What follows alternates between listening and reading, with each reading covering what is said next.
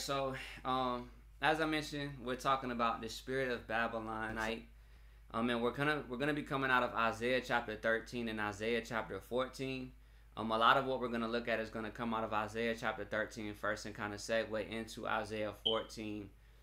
And the reason why I feel like the Father kind of wanted to highlight this aspect is when I was reading. I know we've talked a lot about this aspect of the remnant body of Christ. We know that the Most High God is gathering the scattered remnant of Israel, and we also know that He's gathering the remnant of the Gentile nations and bringing everyone on one accord in these times that we live in. And so this aspect of this remnant has constantly been echoed throughout the earth. You hear everybody, regardless of denomination or whatever, constantly talking about this. And then it's interesting because as I was studying and reading through Isaiah 13 and 14, I started seeing the word remnant again. But in this aspect, it was coming from this concept of this remnant of these of Babylon, right? This remnant of the individuals that the Most High said is in opposition to His kingdom and pretty much are at odds with Him.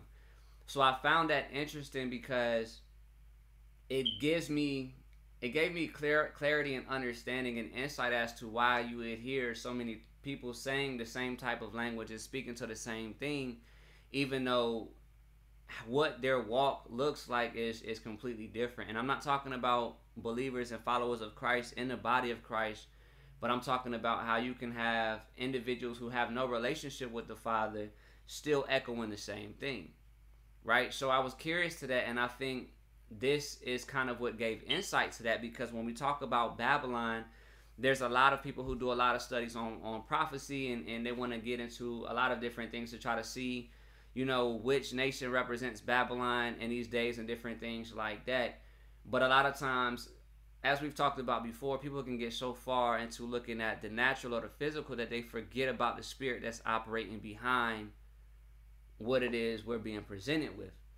So the Most High always gives us a physical example to help us understand what is otherwise happening in the spirit, right? So we understand that even when it deals with the law of God, there's a letter aspect and there's a spirit behind that letter, right?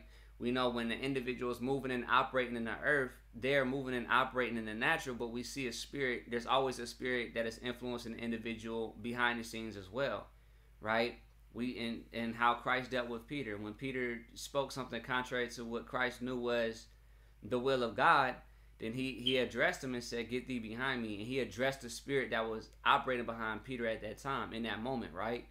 So when we're talking about this spirit of Babylon, it's important to recognize this aspect, because if there's this Babylonic spirit that is in operation and throughout the earth, then we need to know its characteristics, and we really need to understand what it looks like, right? Because we can focus on so many different things, but I believe there's power in understanding and being able to properly articulate what is actually happening, right? There's an ability to guard yourself when you know what's going on. There's a resistance that you have to the schemes of the enemy if you know he's scheming, right? Mm-hmm. So if someone is trying to run game on you and you recognize the game they're trying to run, and how effective is that game going to be, right? Amen.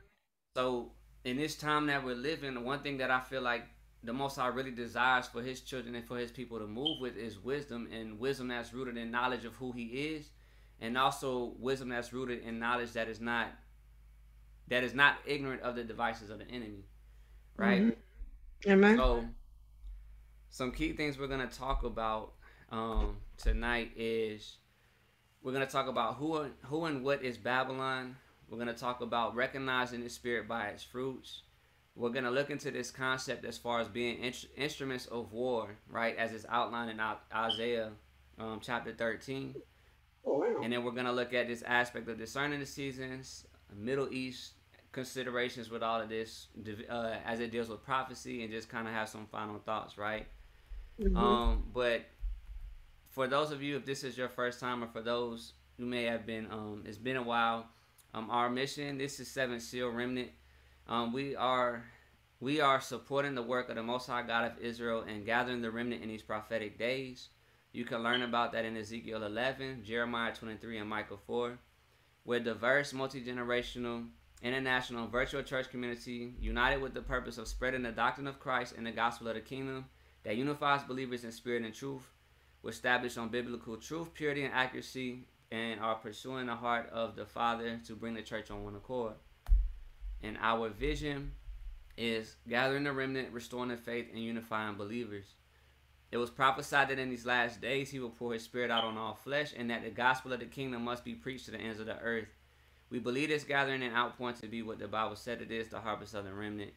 We're a middle ground ministry that bridges the gaps of faith and doctrine as believers seek to understand core principles essential to faith in Christ. All right.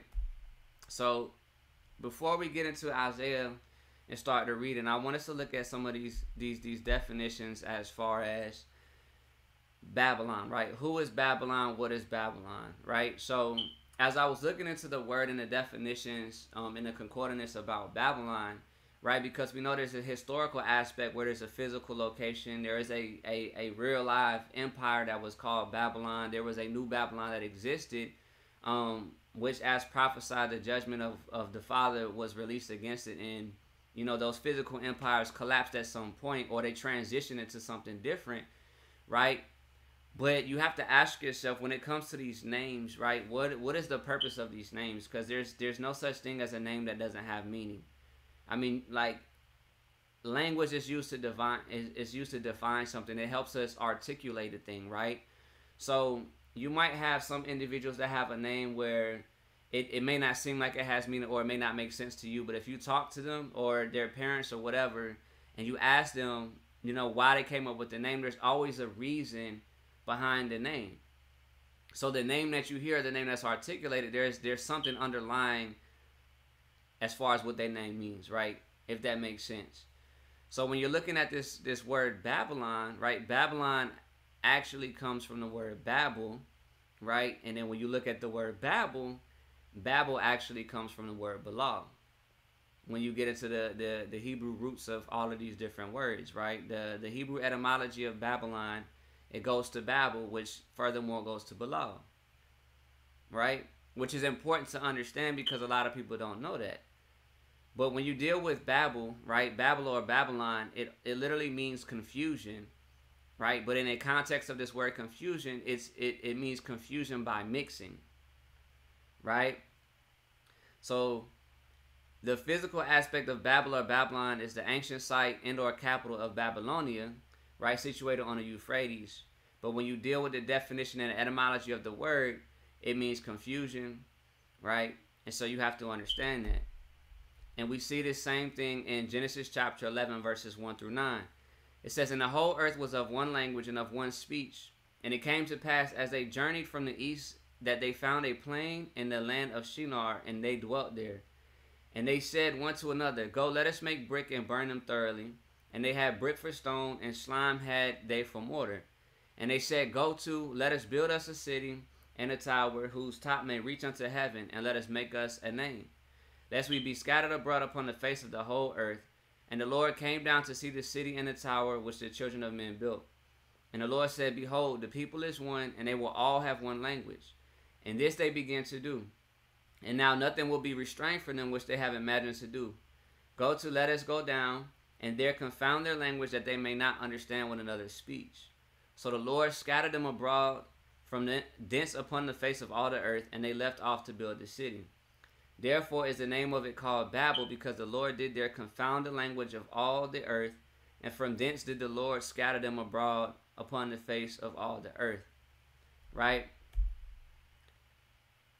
This is interesting, right? It helps us get context as far as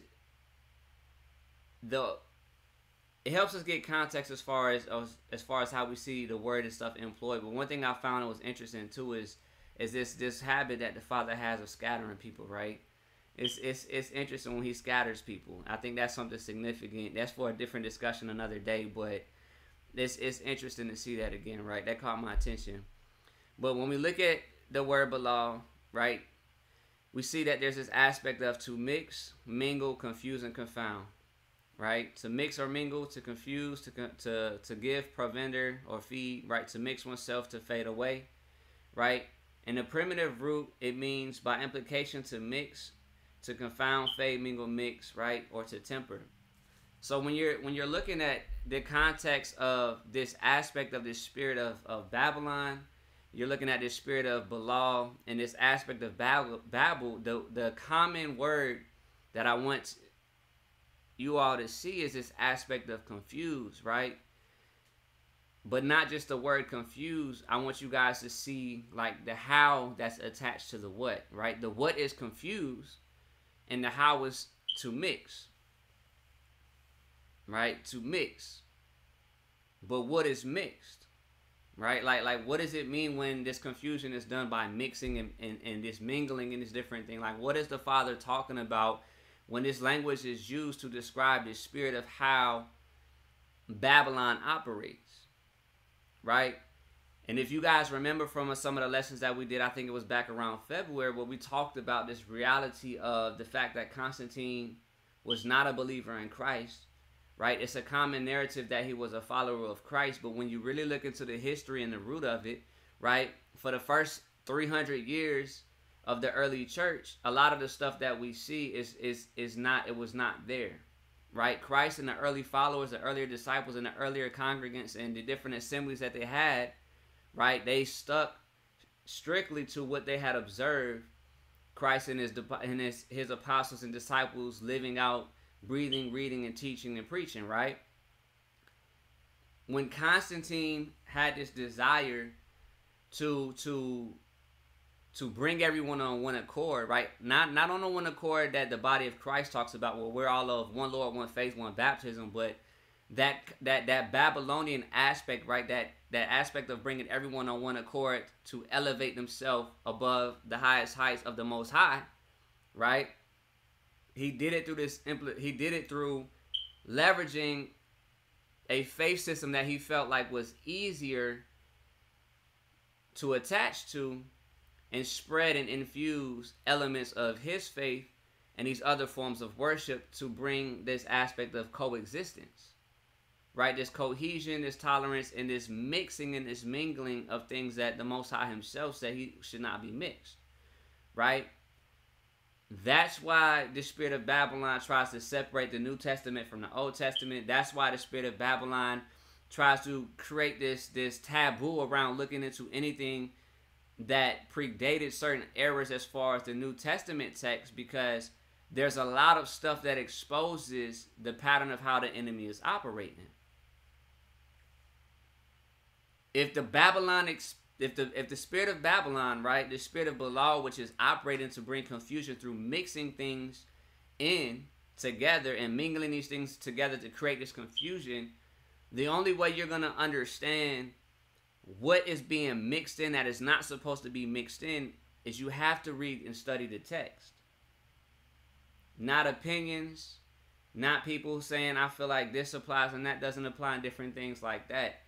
You have to study the prophecies. Study the prophecies. Look what was written, right? Mm-hmm. What did the Father say? Like, look at the characteristics of God that's outlined in his law, right? Because he says, this is what I like and this is what I don't like.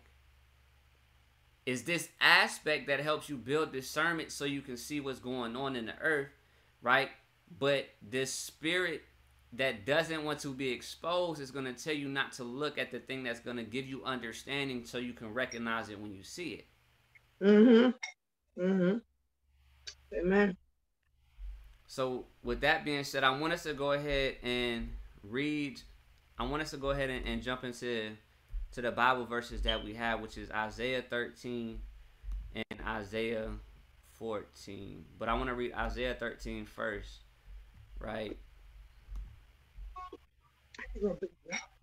All right, so Isaiah chapter 13 and we're just gonna read. We're gonna read the whole thing and just listen to what the Father's saying, right? Listen to it. Listen to the word. Listen to the mouth of God, right? This is the prophecy that is coming through the prophet Isaiah. All right, and this is chapter 13. It says, verse 1: The burden of Babylon, which Isaiah the son of Amos did see. Lift up a banner upon the high mountain. Exalt the voice unto them, shake the hand that they may go into the gates of the nobles. I have commanded my sanctified ones, I have also called my mighty ones for my anger, even them that rejoice in my highness. The noise of a multitude in the mountains, like as of a great people, a tumultuous noise of the kingdoms of nations gathered together. The Lord of hosts mustereth the host of the battle. They come from a far country, from the end of heaven, even the Lord and the weapons of his indignation to destroy the whole land. All right, I want you guys to take note of these verses 3 through 5 because we're going to come back and revisit that, right? Verse 6. How ye, for the day of the Lord is at hand, it shall come as a destruction from the Almighty. Therefore shall all hands be faint, and every man's heart shall melt. And they shall be afraid. Pangs and sorrow shall take a hold of them. They shall be in pain as a woman that travaileth. They shall be amazed one at another, and their faces shall be as flames. Behold, the day of the Lord cometh cruel both with wrath and fierce anger, to lay the land desolate, and he shall destroy the sinners thereof out of it. For the stars of heaven and the constellations thereof shall not give their light. The sun shall be darkened in his going forth, and the moon shall not cause her light to shine. Right? That's echoing what we see in Matthew 24 and Revelations. Right? And picking back up at verse 11. And I will punish the world for their evil, and the wicked for their iniquity, and I will cause the arrogancy of the proud to cease, and will lay low the haughtiness of the terrible. I will make a man more precious than fine gold, even a man the golden wedge of Ophir. Therefore I will shake the heavens, and the earth shall remove out of her place in the wrath of the Lord of hosts, and in the day of his fierce anger. And it shall be as the chase rote, and as a sheep that no man takes up. They shall every man turn to his own people, and flee every one into his own land. Every one that is found shall be thrust through, and every one that is joined unto them shall fall by the sword. Right, verse 15. This is echoing what's talked about in Revelations when it says, be ye separate, lest you receive of her plagues. Right? Verse 16. Their children also shall be dashed to pieces before their eyes. Their houses shall be spoiled, and their wives ravished. Behold, I will stir up the Medes against them, which shall not regard silver, and as for gold, they shall not delight in it. Their bows also shall dash the young men to pieces, and they shall have no pity on the fruit of the womb. Their eyes shall not spare children. In Babylon, the glory of kingdoms, the beauty of the Chaldees, excellency shall be as when God overthrew Sodom and Gomorrah. It shall never be inhabited, neither shall it be dwelt in from generation to generation. Neither shall the Arabian pitch tent there, neither shall the shepherds make their fold there. But wild beasts of the desert shall lie there, and their houses shall be full of doleful creatures, and owls shall dwell there, and satyrs shall dance there. And the wild beasts of the islands shall cry in their desolate houses, and dragons in their pleasant palaces. And her time is near to come, and her days shall not be prolonged. Right? And we'll keep going to Isaiah 14.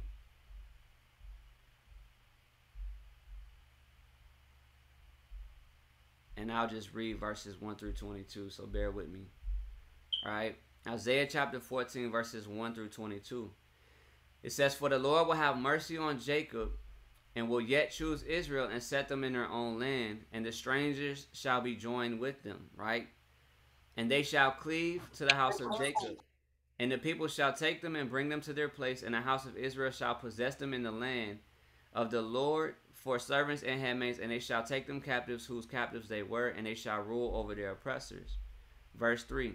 And it shall come to pass in the day that the Lord shall give thee rest from thy sorrow, and from thy fear, and from the hard bondage where you were made to serve.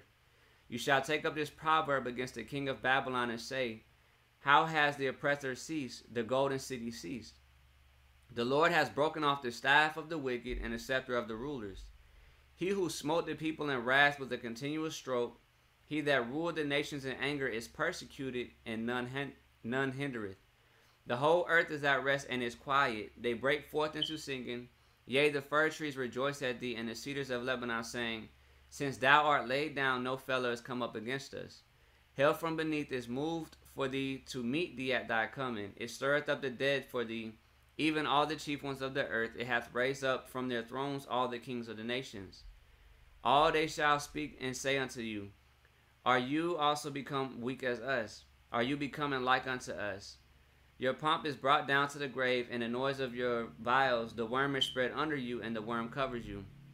How art thou fallen from heaven, O Lucifer, son of the morning? How are you cut down to the ground, which did weaken the nations? For you said in your heart, I will ascend into heaven, I will exalt my throne above the stars of God. I will sit upon the mount of the congregation in the sides of the north. I will ascend above the heights of the clouds. I will be like the Most High. Yet you shall be brought down to hell, to the sides of the pit. They that see you shall narrowly look upon you and consider you, saying, Is this the man that made the earth tremble and did shake kingdoms? That the world as a wilderness and destroyed the cities thereof, that opened not the house of his prisoners. All the kings of the nations, even all of them, lie in glory, every one in his own house. But you are cast out of your grave like an abominable branch, and as the raiment of those that are slain, thrust through with the sword, that go down to the stones of the pit, as a carcass trodden under feet. You should not be joined with them in burial, because you have destroyed your land and slain your people, and seed of evildoers shall never be renowned. Prepare slaughter for his children for the iniquity of their fathers, that they do not rise nor possess the land, nor fill the place of the world with cities. Verse 22, For I will rise up against them, saith the Lord of hosts, and cut off from Babylon the name and remnant and son and nephew, saith the Lord. I will also make it a possession for the bittern and pools of water, and I will sweep it with the besom of destruction, saith the Lord of hosts. Right? Verse 22 is what I was talking about when I was reading and studying, and this is the aspect that stood out about this remnant, right? This remnant that belongs to Babylon as well. All right? So we have this aspect where there's this remnant that belongs to the body of Christ, and then we also have this remnant of Babylon.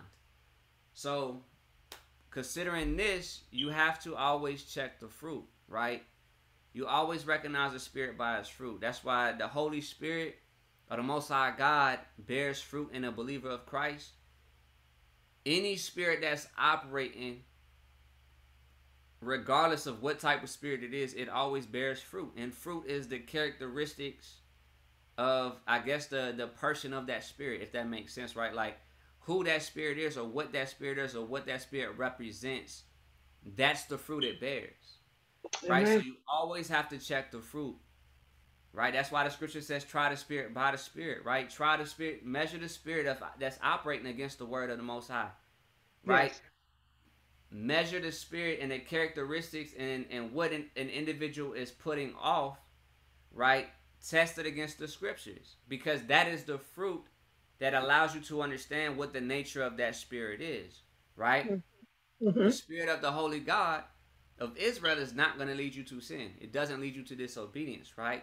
That's what scriptures talk about, false prophets and different things like that. The Spirit of God is not going to lead you to violate the word of God. That's how you know it's not from him. Mm-hmm. Right? Any spirit that's operating outside of the scriptures is always going to try to lead you to compromise in some form or fashion, because when you create a form of compromise, what you begin to do is you begin to open up the door for compromise. Right? I'm not talking about this concept of grace, right? Because we understand what grace is. I'm talking about this aspect where the devil loves to give this, he loves to do this baby step approach to get you to continue down a path where you're so far away from obedience, you don't even realize how you got there. Right? The same way the scripture says, here little, there little, and talking about line upon line and precept upon precept, Satan uses the same tactic. He wants you to compromise here a little bit, then he wants you to compromise there a little bit. And the more he keeps getting you a little bit there, here a little bit, there a little bit, it turns into a lot. And before you know it, you're so mixed up and confused because you've mixed in a lot of these different things that don't belong in the life of a believer or a child of the Most High God. Right? So anytime you're presented with a situation, anytime you're presented with a thing, you have to look at the fruit of what's going on. Right? Is it fruit that leads to godliness, obedience, or repentance? Or is it fruit that leads to lawlessness and rebellion?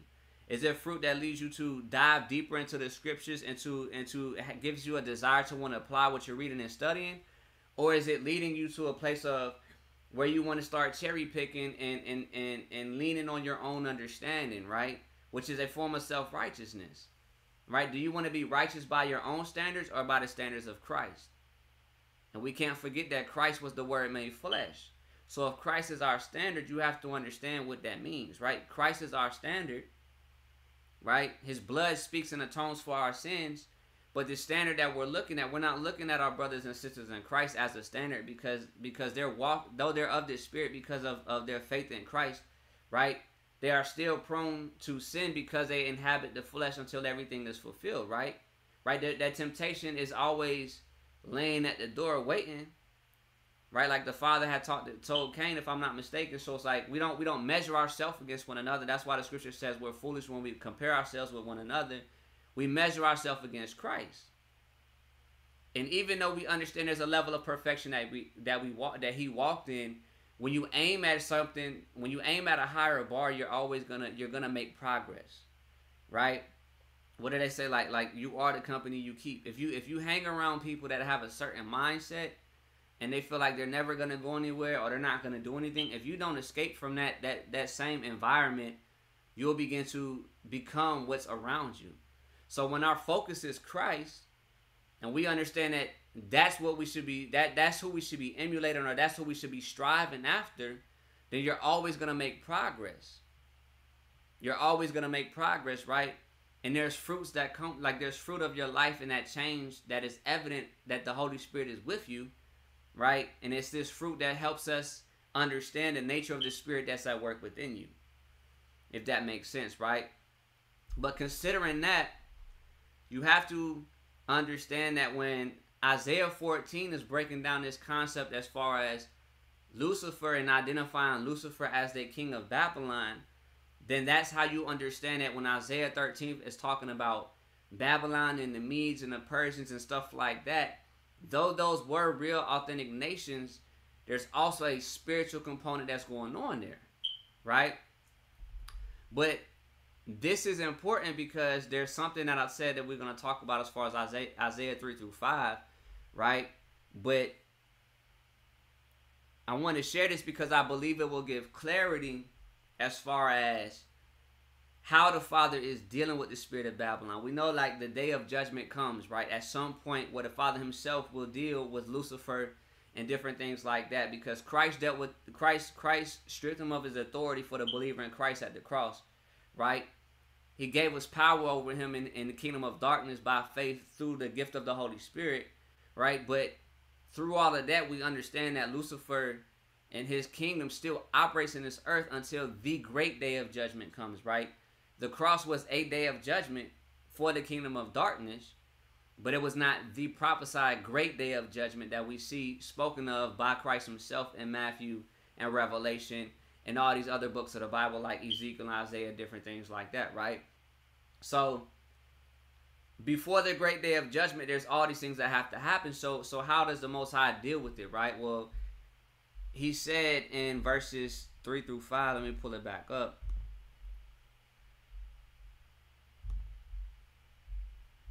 Isaiah 13 verses 3 through 5. He says, I have commanded my sanctified ones. I have also called my mighty ones for mine anger, even them that rejoice in my highness. The noise of a multitude in the mountains, like as of a great people, a tumultuous noise of the kingdoms of nations gathered together. The Lord of hosts mustereth the hosts of battle. They come from a far country, from the end of heaven, even the Lord, and the weapons of his indignation to destroy the whole land. Right? Now, there's this aspect that I want you guys to see. Right? So the word that was used here, let me make sure I'm seeing the right one. The word that was used here is the same word that we know is used for the Holy Spirit. Right? It's the same word that we know is used for the Holy Spirit.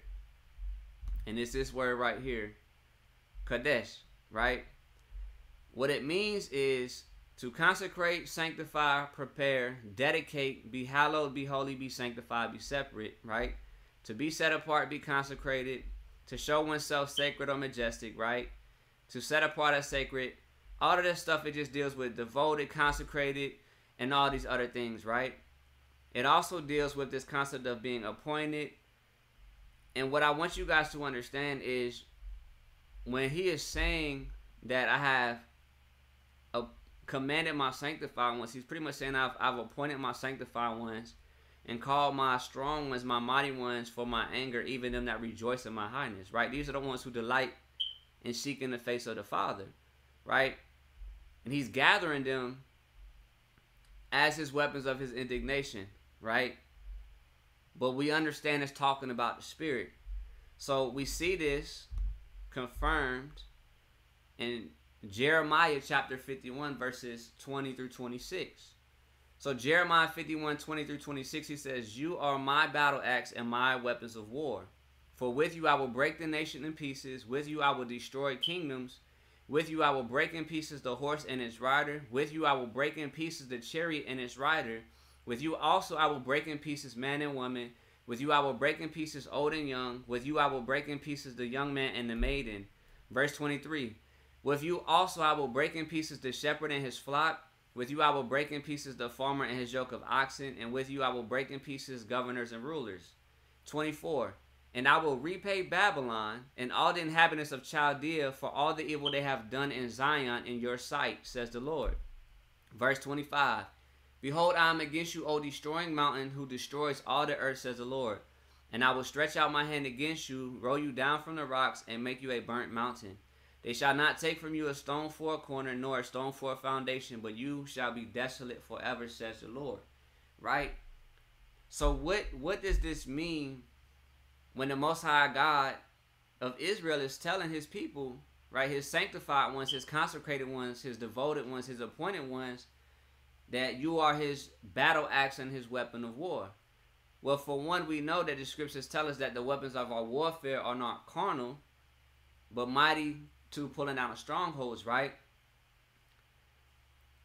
But when we engage in this aspect of these battles spiritually, the Father is telling us through Jeremiah what the fruit of that looks like, right? These are the things that occur when we engage in this warfare in the spirit. But this is what the Father desires and has appointed those who are consecrated and set apart unto his purposes. This is what he's appointed us for, right? This is what he's appointed us for. So in this season, and it's wild because it sounds like it's starting to connect with what we talked about. It sounds like the same thing that the Spirit was saying last time. You have to understand what type of instrument of war you are in this season, right? If we know that the Babylonic spirit is in operation at this moment, and all of this confusion and mingling and everything is going on, like I don't even need to go too deep into all that. Like, you know the type of confusion that's out here right now, right? But if he desires to use you as an instrument of war, finding out what type of instrument you are, right? Because there's many instruments, but it all makes this a beautiful sound when it sounds right. But what type of instrument are you, and how does the Father desire you to war, right? This is where we start seeing the real battle, right? This battle and this aspect of when the Father starts to show you who you are in his kingdom, and Satan comes to try to suppress it, right? Because if you are in Christ because of your faith, and you are empowered by the Holy Spirit, and the Most High has begun his cleaning process of stripping everything off of you that was imposed upon you from the world and the things of this world and the cares of this life and these lies of the enemy, right? If he's begun taking all of that off of you and trying to reveal to you who you really are in the spirit, right? Then you are positioning yourself to walk in the purpose and the plan that the Father has ordained from you from before the foundations of the earth, right? From before you were in the womb. From before he formed you, when he said he knew you, he had a purpose assigned to your life, right? And if the scriptures tell us that we are his weapons of war against the spiritual kingdom of darkness, then you have to ask yourself, what does that look like for you in the situation, in the sense of this battle with this Babylonic spirit, if that makes sense, right? Like, sometimes we get so focused on like Antichrist, this and stuff like that, where we forget, like, yes, all that stuff is true, but as we're leading up to these different things, what does the Most High desire of us to do, right? If he desires to use me as a weapon against this Babylonic spirit, right? How does this spirit operate? The spirit operates through creating confusion. How does this spirit create confusion? By mixing and mingling those things which are not supposed to be mixed and mingled.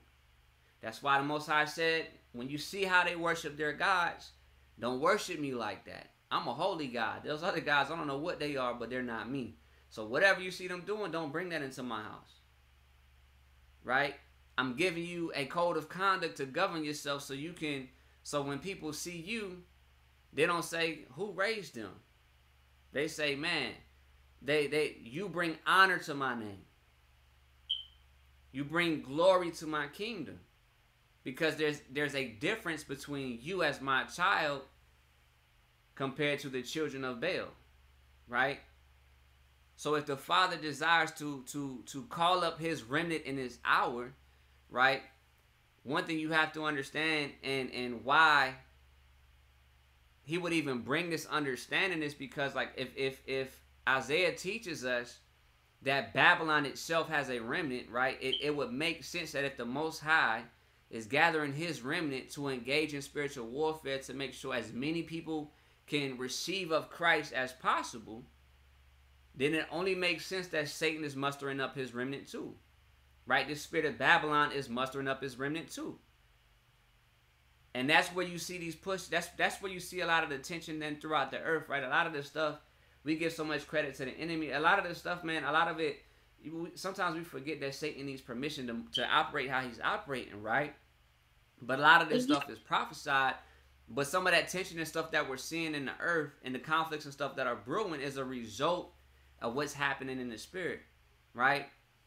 So you have the remnant body of Christ, and that's Hebrew and Gentile, that are coming into knowledge and understanding of who Christ is, salvation by grace through faith, but understand the significance of obedience based on the words of Christ in Matthew 7, right? But then you also have this what do you call it? I guess rousing or riling up, or like you have this rallying up of this remnant of lawlessness. And it's wild because like this is what I'm seeing, right? Like, so the more, it's crazy, man. I can't think of the scripture, but I remember I know there's a verse that talks about, like, there's a time where he magnifies his law, right? And as I'm seeing this stuff happen in the earth, and we're witnessing this acceleration of these biblical prophecies, right? That it doesn't mean stuff going downhill tomorrow, but like it's giving us an indication of where we are. The more you see the Most High fulfill the prophecy where he talked about magnifying his law and writing his law on hearts and turning people to his commandments and different things like that to bear witness in the earth. Amen. Pay attention. It's like you see a direct correlation of individuals that are being raised up to directly oppose that. And it's not by accident. And some individuals don't even realize like that's what's happening. They're like Peter. It's like the example of Peter and Christ, right? Christ was obedient unto the point of death, and then at a place where he knew that he had to be obedient, and one of the most trying points of his obedience, somebody was raised up and challenged his obedience in that very moment, right? But we see this happening in the earth. And it's like a conflict. It's a conflict. But it's a remnant of the body of Christ, and then there's a remnant of those who are lawless. Lawlessness is rebellion, right? And rebellion is at the sin of witchcraft. Rebellion is a form of self-righteousness where you start to get into context as far as like Aleister Crowley and different things like that. Do as thou wilt will be the whole of the law. Basically, if you judge it to be good, then it's good. If you judge it to be bad, it's bad. And I've noticed a lot of times I used to look at like people who are outside the body of Christ a lot. When I first was coming into the knowledge and understanding of like Aleister Crowley and how the devil used him to set certain things up, right? But the thing that is deeper than that is like the scripture constantly realigns our focus and says, don't look at those who are outside the body of Christ, right? Like the Lord himself would judge them. That's what Corinthians teaches us, that it said we judge those which are within the body. And so because we're so focused on looking outside of those who claim the name of Christ, we forget to examine those who are within inside, right? We examine ourselves first, right?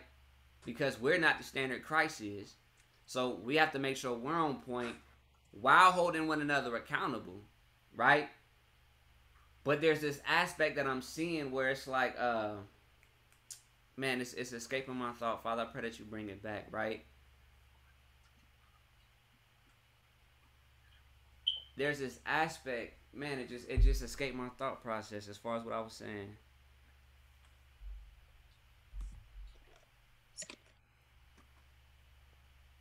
There it is. Thank you, Father. There's this aspect that is within the body of Christ. There's an element in the body of Christ that walks in rebellion and doesn't. I don't even believe they realize that they're walking in rebellion because they're comparing themselves with the world. So, and my prayer is that this makes sense when I'm about to explain this, right? So there's an aspect of believer in the body of Christ that looks at the world and judges the sin of the world and uses, man, this is crazy. It's making so much sense. They use the sin of the world as a measure for their life instead of the standard of Scripture. Instead of using Christ as the mirror and to measure up where they are with Christ based on the Scriptures, right? And I'm not talking about salvation. I'm talking about obedience, right? In this point, they'll judge the quality of their obedience by comparing it to a lawless world that is outside the body of Christ, that is outside faith in Christ, that is outside any type of biblical morals. So they'll say, oh, if that's what the world is like, as long as I'm not like that, then I'm good, right? It's a form of self-righteousness because they are establishing a righteousness that they have deemed appropriate that is outside of the scriptural context, if that makes sense. But that is the breeding. That's the type of heart Satan needs to produce rebellion and lawlessness against the holy God. Because you are judging your obedience or disobedience against a lawless people. If you are lawless, it's easier for you to be blinded to your lawlessness because you don't recognize. You're not looking at the true standard that you should be using to examine yourself to see if you're of the faith. You're basing the good works that you have established for yourself against really like a standard that we're not even supposed to be considering because it has nothing to do with faith in Christ, if that makes sense. So all of that being said and considering that, we have to really be discerning of the seasons that we're in and really follow the direction of the Most High, right? We have to test everything with Scripture because there's many false, like again, as we talked about this remnant of the body of Christ is being raised up, Satan is raising up his remnant, right? So there's false prophets. It prophesied that false prophets are going to be everywhere. They're going to be everywhere, right? And they're going to say, I am the Christ and different things like that. And the funny thing is, even Satan even distorts that aspect of it. He distorts that aspect of it because we believe that we misinterpret that scripture to believe that there's literally going to be thousands of people out here saying, follow me, I'm Jesus, right? Like we see all of these movies and these parodies and you think about this different thing, but what people don't understand is Christ said,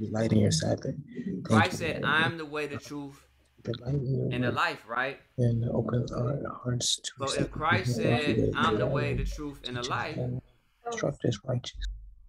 then what that helps us to understand is this. If he said, I'm the way, the truth, and the life, then what we have to understand is when the scriptures prophesy and say that there's going to be many saying, I am Christ, what that means is there's going to be many that are in the earth saying, I am the way, I am the truth, I am the life. Or when it says, like, they'll say, look, he's over there, or he's over there, or he's in the wilderness, he says, don't go. That's the equivalent of saying, look, that's the way. That's the way. This is the way. This is the truth. This is the life. And we see that everywhere right now. But all of these are perversions, right? And I want to show y'all something, right? Can y'all still see these scriptures? Can y'all see my screen? I want to make sure. Sorry, I don't know No, if y'all can do that. no, we don't. All right, so it's one of these. Where is it?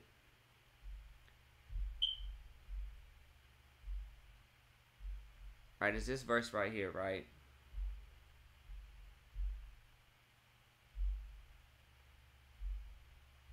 So this is this. Let me show you something, right? It's this aspect where the scriptures was talking about like the wicked being judged for their iniquity and different things like that. So when all of this lawlessness is going on and Satan is trying to create all this confusion, he's trying to create this perversion, right? Because when he's doing all of this, he's creating individuals that are deemed wicked in the eyes of the Father. They're deemed criminal. They're deemed hostile to God, right? Because they're going against the Father and don't realize it, right? But there's this aspect of this word right here. It deals with like iniquity, right? He's trying to create a situation where believers are falling into this pattern of iniquity, right? And I'm highlighting that word because the word that is used for iniquity at its root, it means perversity, depravity, right? Guilt, right? So we see these different aspects of it, but ultimately the biggest thing is this concept of like perversity and depravity, right? The enemy is consistently trying to raise up his prophets because he wants to get us in a place where he wants to get the children of God in a place where they're walking in perversion, right? They're walking in perversion. He wants us to walk in perversion because in the eyes of God, this perversion of the truth is iniquity. And that iniquity makes us hostile to God. Because Hebrews 10 says when we walk in willful disobedience, right, like the blood doesn't speak for that. Now, how grace interacts with that, that's a conversation that goes a long ways, right, as far as how that plays out. But the biggest thing I'm talking about here is just like this intentional perversion and distortion of things that have nothing to do with the reality of the truth of the scriptures. It has nothing to do with the reality of the grace of the Father. It has nothing to do with the reality of why Christ came and shed his blood, right? This is where we see these debates about like abortion and different things like that, or this is where we start to see these debates about just a lot of different things, right? About like fornication and or sex outside of marriage. Like all these different debates occur, right? And a lot of times it happens in the body of Christ. The reason why these things have even gotten to this point as far as an issue of discussion is because of these false prophets that have risen up. That's why I said if a false prophet raises up to and says this dream has this dream or prophesies this and it happens, it says, but then after that happens, they tell you to go follow something that's contrary to the scriptures. It says you don't listen to them, right? And the reason why that's important is because I read the Torah portion this morning, and I was going to share it in the chat. One thing that stood out to me is, unless I misread it, from my understanding what I was reading, you have an individual that was being sought out like as a diviner, right, or as a sorcerer, right?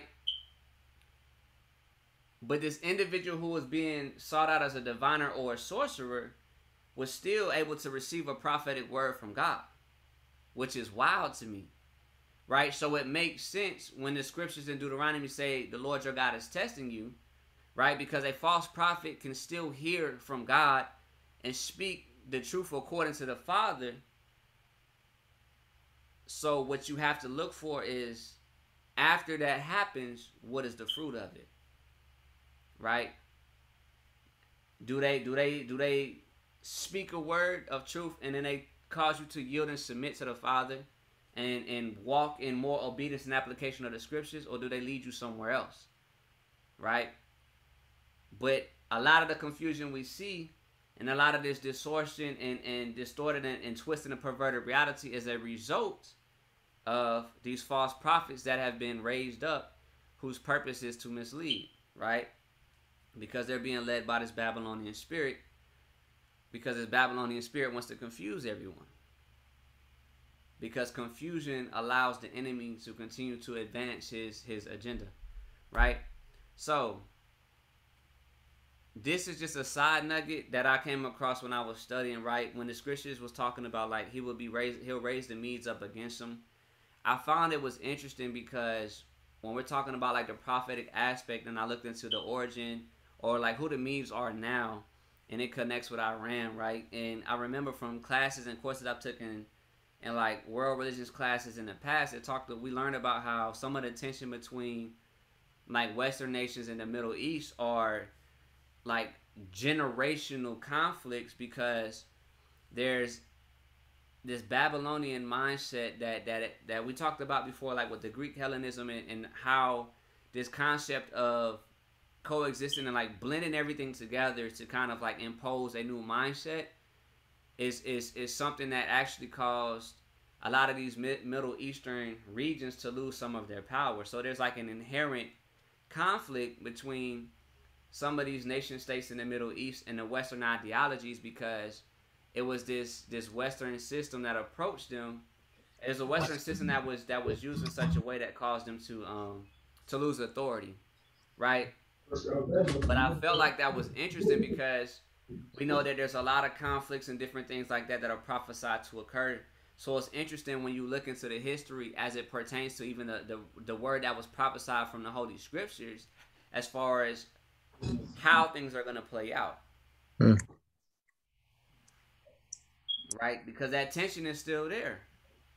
But if you really look at what some of that tension is, outside of the spiritual things and what the Most High Himself has prophesied, right? Outside of the prophecies that are in the Bible, right?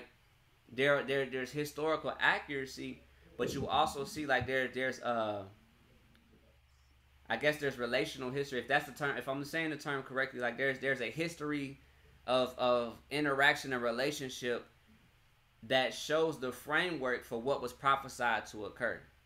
And that's why you see some of the sanctions and the stuff that you see like occurring, like all of that stuff is prophesied. It's just there's this tension, right? But you see it when in Isaiah when it says like they won't be moved by gold and silver and different things like that. Like some of the sanctions that are affecting some of the countries that are outside of the Western Hemisphere or the Western train of thought, the sanctions affect them to a degree, but at the same time, that is not effective at stopping them from doing what they're doing. Right? It's not effective from stopping them from building their militaries. It's not effective from stopping them pursuing certain programs. They're still doing what they want to do. Right? So it just shows that it's only a matter of time before at some point what is prophesied actually transfers or manifests in the earth. Right? And I think that's noteworthy because it's in the scriptures.